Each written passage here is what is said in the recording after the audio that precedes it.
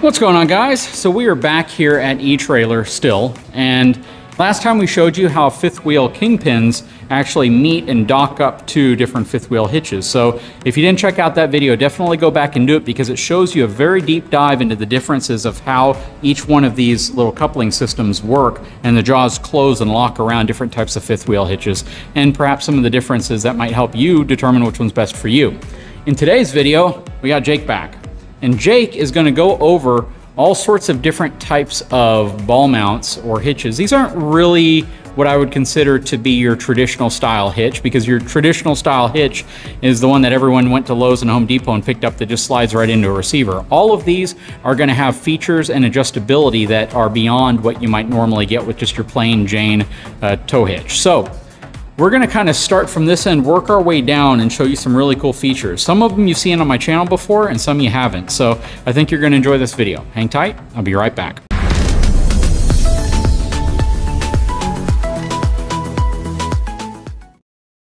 Okay, so we're going to start over here with arguably the strangest looking hitch I've ever seen.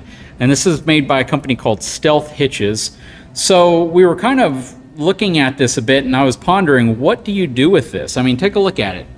Take a moment and try to figure out, how do you think this works? I mean, it's super confusing looking, I ain't gonna lie. If I saw this, I'd be like, what am I looking at? This confuses me. But if you want to kind of show me what this is, I know that the ones here are kind of locked in place for demonstration purpose, but why would you want a stealth hitch on your vehicle? So the reason you would want a stealth hitch on a vehicle primarily is so that your hitch is in stealth mode when you're not using it. It comes in 3 different variations. You can get an 1.25 inch, a ball mount, and a 2-inch hitch receiver. And the whole point of it is that you can twist this knob. So you'd have to reach up underneath your bumper fascia on your vehicle, twist this knob, and then this hitch receiver itself will slide out, and your bumper fascia is going to cover everything behind it and look like you don't have a hitch at all. Oh, so the main purpose of this isn't necessarily for like theft prevention. It's so you don't have to have the look of a hitch on a vehicle that traditionally may not have a hitch. Yep, absolutely. And their main focus when they started was to make hitches for cars that didn't have a hitch for them before.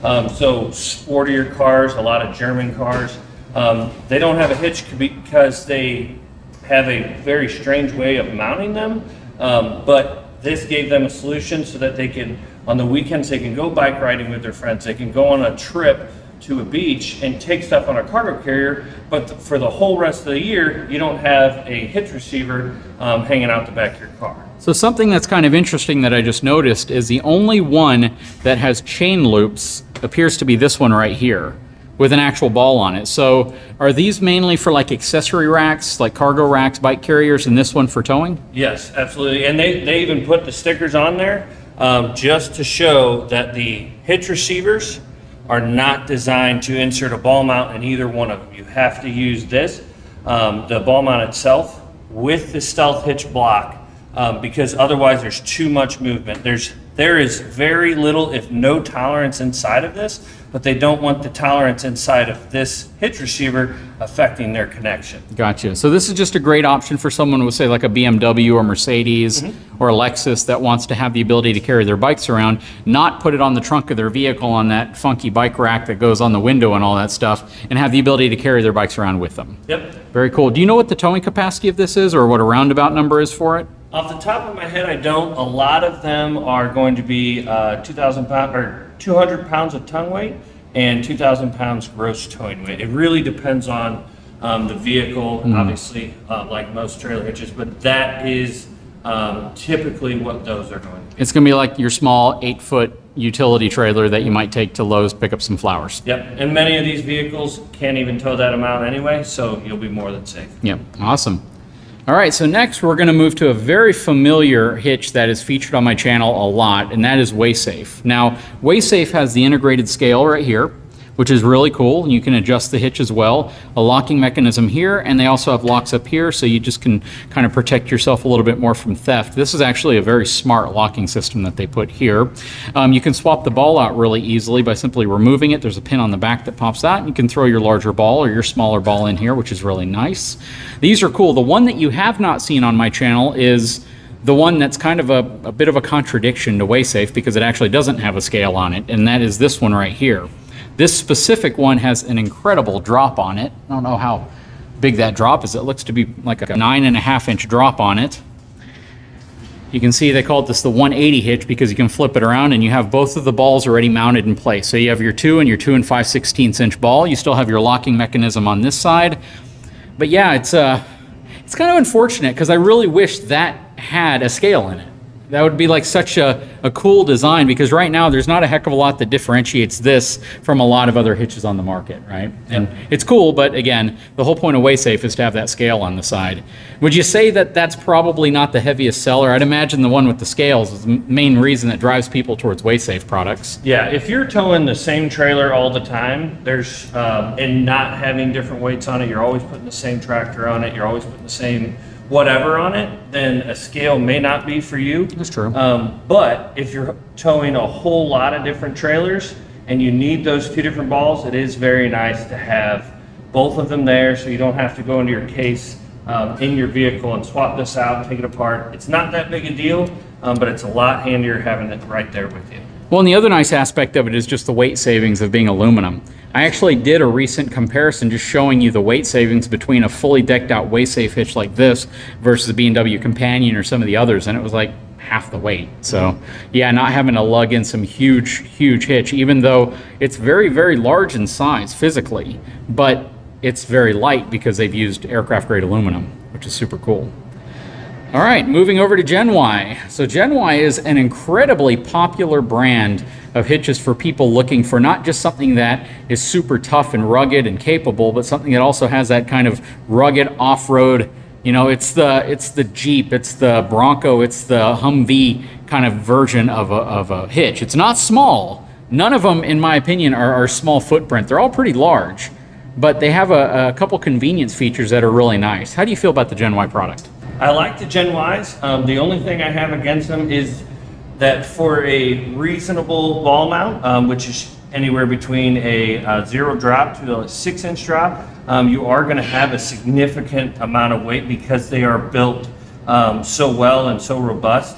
They're one of the few manufacturers that have a solid shank that is not an aluminum ball mount. Most of the aluminums are going to be a solid shank, but that's solid steel. So if it's going to be a ball mount that you're going to leave in the back of your vehicle all the time, that's not something to necessarily worry about, unless the trailer hitch on your vehicle has a low tongue weight rating. Those ball mounts are going to cut into that weight rating, so there's just something to think about. And the capacity of your vehicle, right? So if you have like a half-ton truck with 1,400 pounds capacity, you could very well eat up 100 pounds of it pretty quickly if you try to put something like this in the back of your truck, because it is very heavy. And just the profile, look how far off the back this sticks out. That's probably, what do you think, about 14 inches? Yep. This ball mount here, I'd like to take a bet, probably weighs 45 to 50 pounds. Wow. That's pretty crazy. Yep. And then right here, you can actually see how the technology works. So you got these rubber cords that surround this solid piece of squared tube that goes through it. And as it rotates right here, it presses up against these rubber cords. And that creates that torsion effect of suspension. Very similar to like the Dexter Torflex axles, very similar to the Moride independent suspension on an RV. It's, again, it's those 4 cords that are around that solid, square tube that goes through there, and that leverage against that pushing is what creates that suspension effect. And then here's their new version right here. I recently did a video on this where this thing actually flips around and stows, and this is designed for the GMC or the Chevy with the new tailgate in a tailgate, the Pro tailgate that drops down so it doesn't make contact with that. Very cool. But even this right here, which is rated at like 12,000 pounds, which in the world of heavy-duty hitches is actually a relatively low rating for a Gen Y hitch, right? Yeah. But this thing right here is still super, super heavy for its size. They do give you a pull point for a shackle. So you pull it out, you mount it like this. And many people think this is for the last ball that you don't have, which in this case would be a 2-inch ball, because we have 2 5/16 and a 1 7/8. This is actually for a shackle, for a pull point. Okay, yeah. So you mount a shackle in there, thread it into place, and then you've got a nice strong pull point without having to put a rope around either of these two balls. It's a closed system too, so it's less chance of something falling off and shooting back. Very cool. And then finally, we're going to look at the B&W products here. So B&W, which you guys probably know, is kind of a favorite of mine. I've been a big fan of their products for a long time, both fifth wheel and conventional. But this is their tow and stow product. Basically everything here can slide out and flip down to the back, so it's out of the way, so you don't have to hit anything. The profile off the back of your receiver is only a couple of inches, maybe 2 inches, versus this much of your hitch. That's really the big thing. So it's hard to compare B&W against Gen Y, because if you get a Gen Y, you automatically know how much bulk you're going to have behind your receiver.